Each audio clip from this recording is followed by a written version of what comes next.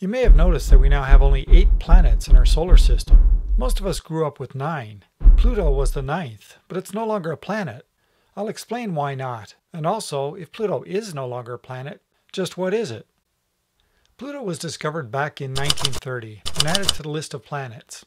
Its orbit is a strange one, taking it for a time closer to the Sun than Neptune. But more of its time is spent beyond Neptune, all by itself. At least we thought it was by itself. In the early 1990s, 2 smaller objects were found in orbits near Pluto's, in what is now called the Kuiper Belt. These discoveries were followed by more objects in the Kuiper Belt, all smaller in dimensions and less massive than Pluto. But even then, some astronomers questioned if Pluto should be considered just another Kuiper Belt object instead of a planet. And this wasn't the first time something like this had happened. In 1801, a new object was discovered orbiting between Mars and Jupiter. It was given the name Ceres. During the early 1800s, Ceres, along with its neighbors Pallas, Juno, and Vesta, were considered planets. But that changed with the discovery after 1845 of many more of what are now called asteroids, also orbiting between Mars and Jupiter. After that, Ceres and the rest were reclassified from planets to asteroids, in what is now called the Asteroid Belt. So it was natural that many would question whether Pluto should still be called a planet, given that many more objects were found around its orbit.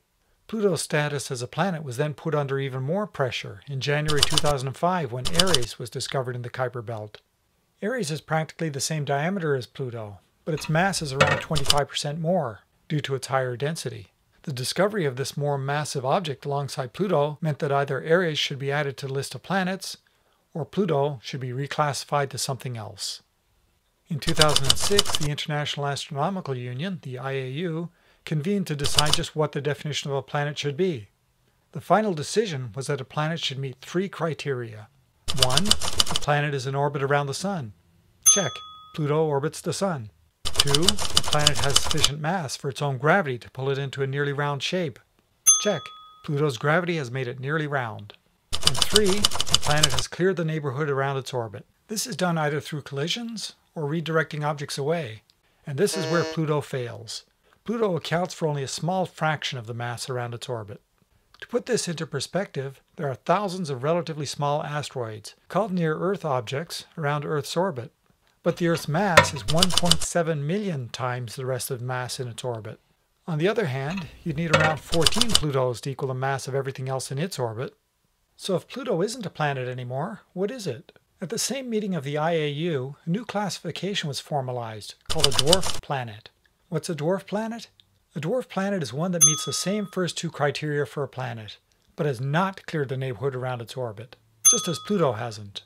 Plus a 4th criteria. A dwarf planet is not a satellite, like our moon is a satellite of the Earth. Check. Pluto isn't a satellite of any other object, other than the Sun, that is. So Pluto is a dwarf planet, and so are Ceres and Eris. As of now, there are only a handful of dwarf planets, but it's suspected that there may be up to 200 in the Kuiper Belt, and maybe even more than 10,000 when objects outside the belt are considered.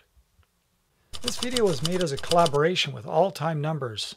Check out this stunningly awesome video of theirs, The Universe in Numbers, by clicking on this preview or on their logo to go to their channel. Discover the universe in numbers.